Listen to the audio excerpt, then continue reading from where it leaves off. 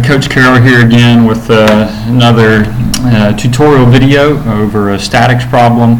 Now, I do not want you to be like this guy, Bo Wallace right there. Bo Wallace, you don't want to be like that guy. Okay, that's where if you're like Bo Wallace, you work hard throughout the season, sometimes you don't come to class, you're kind of lazy, and you get to the end of the game, you get to the end of the semester, and you fail the exam. You fumble, you just fumble the trophy away, you fumble the ball away, and you lose the game when you're about to pass. Now, I was happy he lost the game, but I won't be happy if you lose your game. Okay? So don't be like Bo Wallace, guys. Okay. This problem that we're going to look at in this video is a problem over 2D moments is the topic. So moments in 2D. Okay, well, what do we know about a moment in 2D? You already know that a moment in 2D, the magnitude of it, what's the magnitude of it? You all know that is F times D, okay? All right, so we know this is what we're dealing with. Now, the problem says the force P is applied perpendicular to the portion BC of the bent bar. So here's the portion BC. Force P is perpendicular to that. Find the moment of P about point C, about B, and about A. So three parts to this. Let's start out with point C here. Okay, so I want to find the moment about C. Okay, now we're going to do it by F times D. Okay? Now a moment is a vector, so we'll have to give a sign whether clockwise or counterclockwise. Okay? Alright, so let's look at the force P. Here's the force P. Now I'm going to draw the line of action of the force P. And I do that because this distance D, what's unique about it? Well, the distance D, that's the perpendicular distance, is what we like to call that. It's the distance perpendicular from anywhere along the line, it's the distance that's perpendicular to the line of action of the force to the point we're taking the moment about. So if I'm taking the moment about C, there's the line of action of force P. What is the distance between point C and that line? Well, it's 0. Okay, in this case, D is 0, guys. So what's the moment of point P about the moment of force P about point C? It's 0. Okay, because the line of action of force P goes through point C. Okay, so if the line of action of a force goes through a point C, there's no moment produced about that point. All right. Now let's look at point B here. Okay. So again, we're looking at F times D. Okay. So I want the moment about point B is a vector. So F times D. Well, again, here's the line of action of the force. Now where is the distance that is perpendicular to this line of action that goes to point B? So from B, from B to C, that distance right there, notice that distance is perpendicular to the line of action, so that distance is the distance that we want to use here. I'll call that dB. Okay? So, what is that distance? It's 1.6. Okay?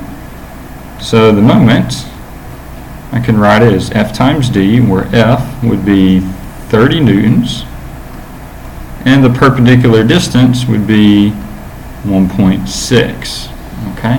Now, this is a vector. I need to show, is it positive or negative then? Okay? Well, in 2D, we can think of that as clockwise or counterclockwise. So force P wants to turn about point B in the clockwise direction. So clockwise is negative, so one way to write that is as the negative k hat direction. Okay, and that would be Newton meters there. Okay, or you could also write this answer as 30 times 1.6 and then just show clockwise to show the direction, Newton meters. Okay. Now I like to actually show the direction using a k-hat like this rather than showing clockwise or counterclockwise. The reason for that is because when we go to doing a moment 3D, well, clockwise and counterclockwise doesn't make sense in 3D anymore. So we will express vectors, we will express a moment vector in I, J, and K components. So let's get used to doing that already in 2D. Okay?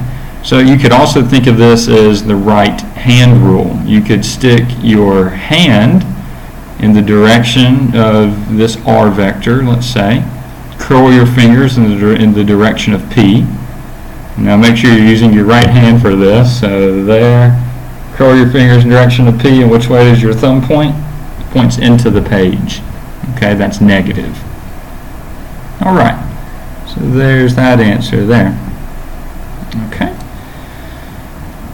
Now, what about the moment about point A? Okay. Well, again, let's always draw the line of action of the force P. So there's the line of action of the force P. Now, where is the perpendicular distance from A to this line of action? It's about right here. It's that distance. There's that line right there that I just drew. I'll call that DA. That distance is perpendicular to the line of action. Okay, and it goes to A. Now, do you want to find that distance? No, you don't. It's kind of difficult to do. Okay, so in this problem, since finding the perpendicular distance to the line of action of P is difficult, let's make the problem simpler by using Varignon's theorem. Now, Varignon's theorem just says let's take force P and let's divide it into its x and y components. So that would be px, and this would be py. Okay. Now, one thing we need to do here, guys. How do I know this is the x direction and y direction? Do I see a coordinate system? No, I don't yet. I need to define a coordinate system.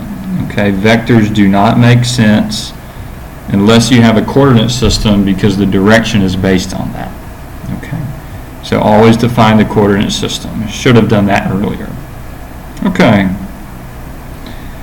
So I'm going to divide force P into its x and y components, and now I'll find the moment produced by the x component of P and add that to the moment produced by the y component of P. So the moment produced by, we'll say the moment about A produced by force P can be thought of as the moment about A produced by the x component of P plus the moment about A produced by the y component of P. Okay, so what's the moment about A produced by the x component of P?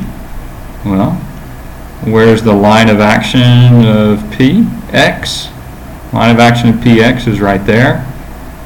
So what is this distance here? That's the perpendicular distance to that. Okay.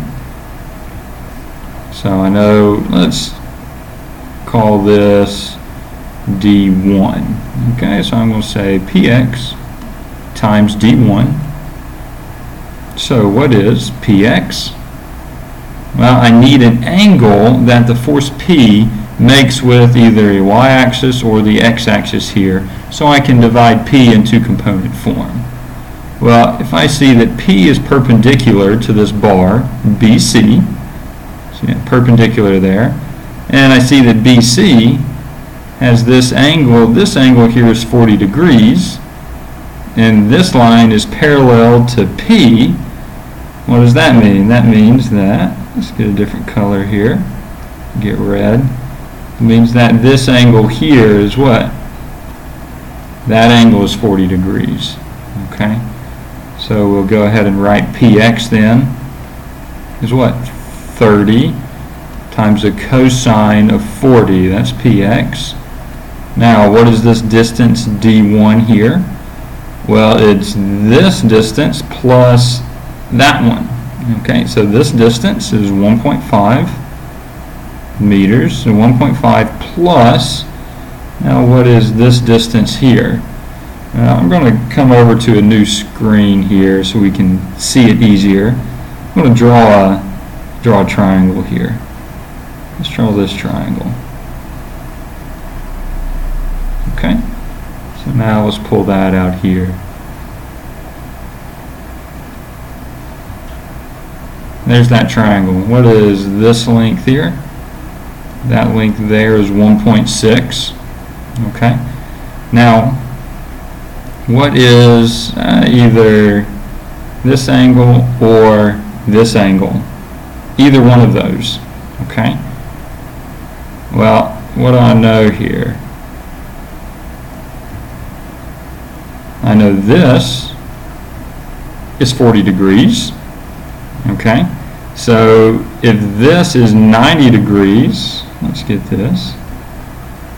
It's 90 degrees between here and here. What is that angle? Well, that angle is 50 degrees. Okay, so now let's look at what is this angle right there. That angle is 90 degrees. So what does that make this angle? 40 degrees, right? Because 40 plus 50 is 90 degrees here. Okay, so now I have this triangle. Looks like this. 1.6 is the length to the hypotenuse. This angle is 40 degrees, and I'm looking for what is this distance right here. Okay, and I can find that distance by doing 1.6 times the cosine of 40. Okay, so back over here on this screen, that's this distance that I want to add to 1.5 to make this total distance D1. Okay, so it was 1.6 times the cosine of 40. So that is, sorry, this is the moment about A produced by PX. Okay, so the moment about A produced by PX. Now, which direction is this? Is it clockwise or counterclockwise? Think of it like that. Well, PX is wanting to produce clockwise motion about point A, and that's a negative number. So I need a negative K hat. And what are the units I'm dealing in? Newtons and meters. Don't forget units. Okay? So I've defined the moment about A produced by the X component of P. Now let's define the moment about A produced by the Y component of P. So here's the Y component of P. What's the Y component? Well, the Y component I get with the sine of 40. 30 times the sine of 40. Okay, so that's that right there is PY. Now I need the perpendicular distance to PY. Here's the line of action of PY. Where's the perpendicular distance? So that distance right there is perpendicular. So again, from A, perpendicular to the line of action of PY. So let's call that D2. Okay, that's what I'm looking for there, D2. Well, let's come back to this triangle here. What's D2? D2 is this length right here. Okay, that over here in the picture is that length. So from this triangle, how do I find D2? D2 is the hypotenuse times the sine of 40. Okay, because D2 is opposite to the 40 degree angle, so use sine. Alright, so now we're finishing up here.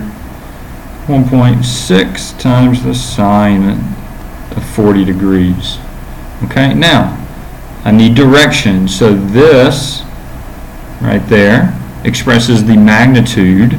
Now I need to get the direction. Remember, a moment is a vector. Okay, so is it going clockwise or counterclockwise about point A? Well, if Py is pushing up like this, and here's point A, that's wanting to turn this bar which way? This way. Okay, that's clockwise. So clockwise again is a negative, so negative k hat Newton meters. Okay, now I just need to add this number and this number here. So I've defined the moment about A produced by the x component of P and the moment about A produced by the y component of P. Finally, add these two numbers up and I'll find the moment about A produced by P. And you come up with negative 82.5 k hat, you need the direction, k hat Newton meters. Okay, now let's talk about this. Why the k hat? Well, if positive x is to the right and positive y is going up, which direction is positive k? Positive k would be coming out of the screen, okay? Out of your computer screen that you're looking now. So if you do right-hand rule, so try right-hand rule, and take your hand, put in the direction going from A up to P, then curl your fingers in direction of P and look which way your thumb points. Your thumb better be pointing, where is it, right there, into the screen. That's the negative k direction. Okay, negative k direction. Alright, that finishes this video, guys.